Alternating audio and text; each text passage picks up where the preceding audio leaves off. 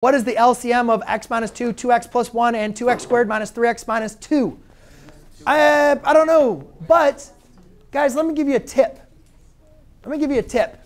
If these were all three separate numbers, like 3, 4, and 5, right? That's a big, like, if you had 3, 4, and 5, what the LCD of 3, 4, and 5 is 3, 4, 12. Let's, I don't even know what the, huh? Oh, wait. 34 and 5. No, it's even a bit bigger. It's like 60, at least I know works, right? I don't even know if that's the LCD, but I know 60 works, right? So, but again, you guys can see like that product, like it's big. If you have three different numbers that they don't share anything, all three numbers don't share anything, then that number is going to be really big.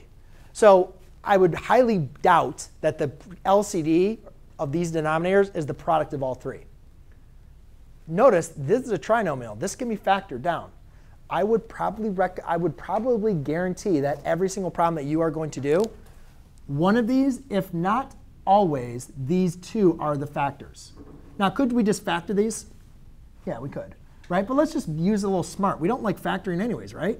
So why don't we just, we know that it's going to have to be factored down to that. Why don't we just choose those and make sure it works? 2x plus 1 times x minus 2. When I multiply that out, does that give me that?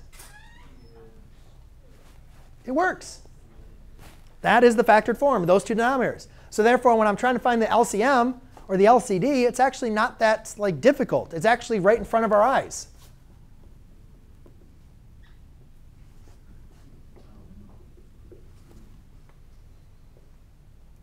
Do you guys see how this problem has not become a difficult problem yet?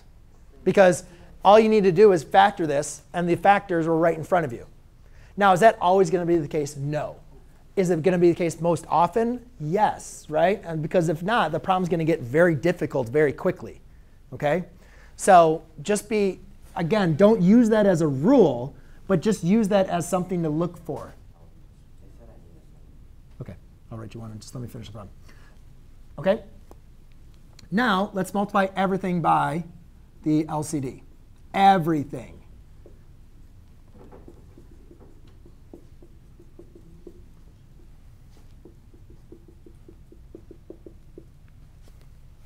Does this divide into that? Of course, it's itself, right? Of course, it divides into itself.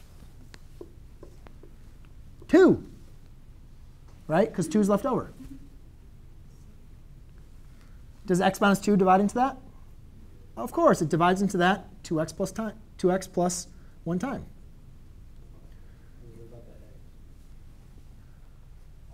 Oh, yeah, there is that x right there top, right? Times x, thank you.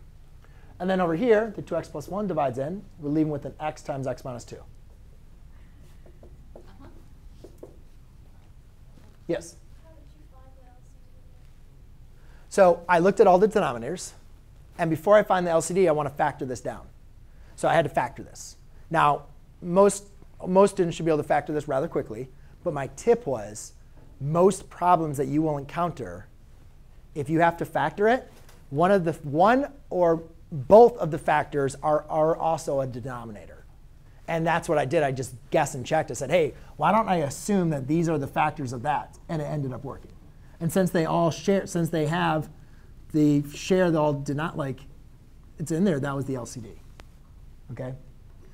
And then now I just distribute the denominator. So 2x squared plus x squared minus 2x.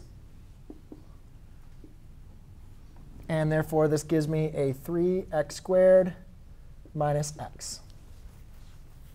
OK? And we'll talk about the excluded values next class period. Run that. I mean, it's the same thing. There's just a little bit, one more step that we could do. With the way that I teach, it's easier to do it after we've gone through another lesson.